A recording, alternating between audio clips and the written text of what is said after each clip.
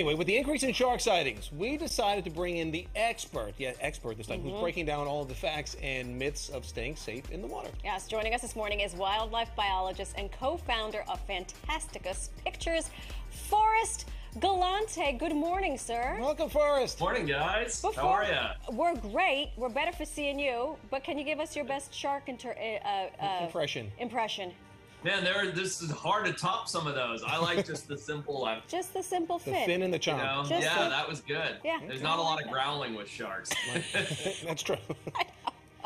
Anyway, I mean, we hear there's serious elements to this as well as we're joking about certain things too. But so give us the truth about sharks and shark attacks.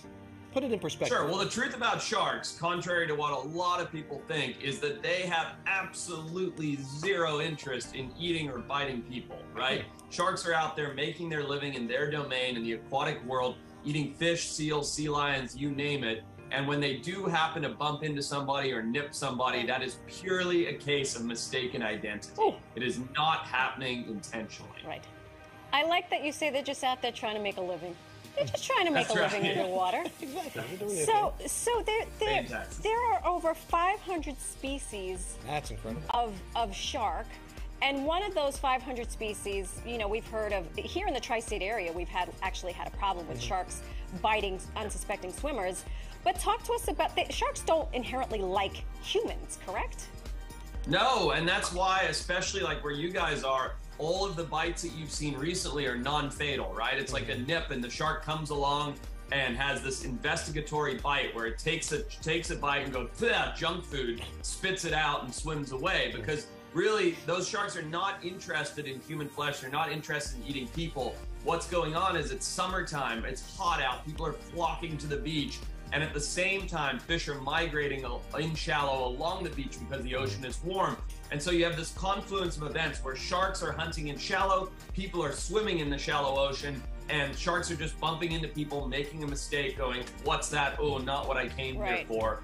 And that's why they're not fatal attacks. They're more like mistakes. Well, nonetheless, you don't really want to be part of their buffet line. I mean, let's be honest. No. But in case you see one and suddenly it's upon you, how do you fend off the shark if needed? Yeah, well, first of all, before you even worry about that, I think the best thing to do is think about prevention, right? And what that means is being a smart beachgoer, not swimming around river mouths or where fishermen are, not going in the ocean during dawn or dusk because sharks are crepuscular. If you do happen to get up to one, I see your fact or fiction there, go for the gills, poke them in the eyes. Those are true. That being said, it's pretty difficult to do that. What you can do is push it on the nose, and that will that'll stimulate a special sensory organ that they have called the ampullae of Lorenzini. And when that organ is overly stimulated, the shark sort of freeze up and let go. And so that's what you want to do, is you want to give them a little bop on the nose if you happen to be that close to one. So while I'm screaming, Mommy, you can't poke them in the eyes. For chances won't Okay, but can we go back to that fact or fiction for a hot second? So go for the gills, you say. Is that true? I mean, yes, but when you read something like that, you have a flash second when a shark is on you, right? You're probably not going, the gills, the gills. Right, where's the gill? You want to stay alive, right? So while it is true, if you do sort of punch the gills or punch the eyes, those are very vital organs to those animals, and so they're not willing to risk injury to them. The problem is it's just such a quick thing. The easier thing to remember that I always recommend is just go straight towards the nose. Because that's what's on you, that's what's closest to you, and that's what's going to make them release instantly. Easiest to get to. So what are the things we shouldn't be wearing as we go into the water that may attract or distract? I mean, positive or negative on that in terms of what we should be taking on our body as we go into the ocean. Chris, that's a great question. Something that a lot of people don't think about. Glittery, shiny objects, right? Whether you have keys hanging on or you're wearing a sequence bathing suit or something like that, that flash of light simulates a bait fish. And that's when something is going to make a mistake. Now, another fact that a lot of people don't think about, don't take water bottles, beer cans, Gatorade bottles, things like that in the ocean, because the crunching of that under the pressure, that also simulates the sound of fish bones crunching, and that'll also get sharks excited. So, just wearing neutral colors, going for a swim during nice daylight hours, not at dawn or dusk, not near river mouths where other people are swimming. choices like that are going to really minimize your likelihood of a negative shark encounter. Well, Forrest, thank you so much for bringing that to us attention, because I've been trying to tell him his glittery Speedo has no place, Not a place in the Atlantic Ocean. Maybe in the pool. That's about it. That's the safest. Chris seems like a real rhinestone Speedo kind of guy to me. Only safe place for that.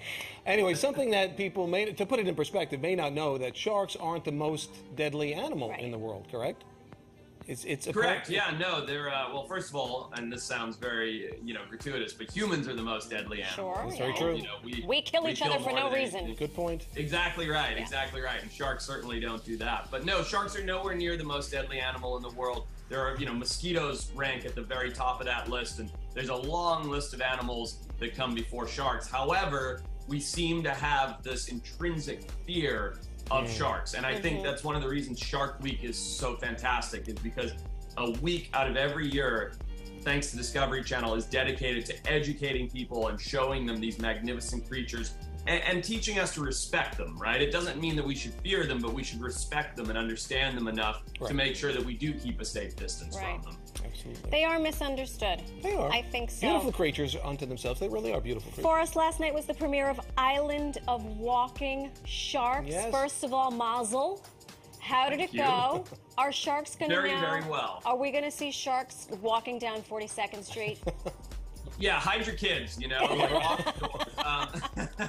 like bicycle so Island of the Walking Sharks premiered last night. It was a fantastic show. The team and I head to Papua to capture this footage that you're seeing right here, which is the first ever in history footage of one of the Papuan species of epaulet sharks leaving the ocean and walking on land. So it's a historic moment for shark science. Huge hit. Everybody seemed to love it online, which is very exciting. It was massive for myself and my team to go to Papua New Guinea to study 3 different epaulet sharks, these amazing walking cat sharks, and capture this never before documented behavior and footage. Wow. So it was honestly, it was a mind-blowing expedition. I was really, really happy to be on it. They are beautiful, actually. They are, and really congratulations Great for job, making that history with that. That's no easy feat. We'll have to check it out. Thank you. Yeah, no, it was honestly, if you had the audio on, you'd hear I'm like completely freaking out. I'm like, oh my God, nobody's ever seen this before. That is pretty great. But it's a lot of fun. Well, you have been a lot of fun. Thank you so much for joining us, enlightening us, teaching us about the do's and don'ts of aquatic safety when it comes to sharks. Give the shark a chance to be a shark. Let the shark be a shark. There you go.